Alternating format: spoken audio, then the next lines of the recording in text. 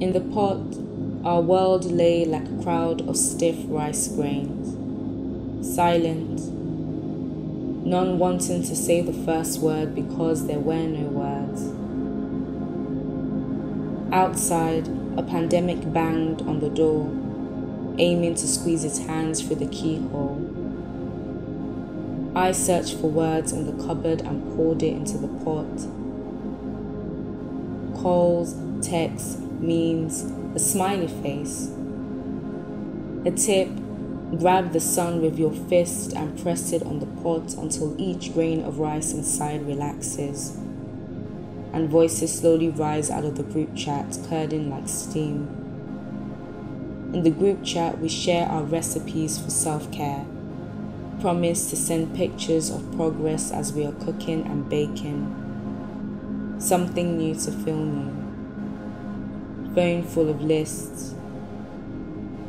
One recipe I hug closer reads: take a soup ladle and pour yourself back into your body through a sieve.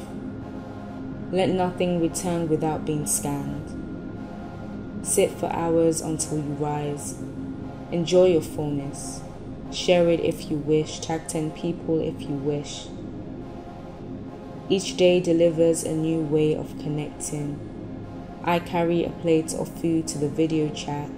We pretend we're in a cafe in Covent Garden. We imagine the music playing, imagine children making noise outside as their parents try to quieten them with candy floss. We confess all the random things we have mixed.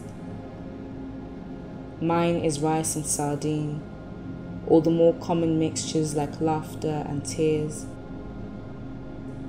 all the more humorous ones like a smart work top and pyjama trousers.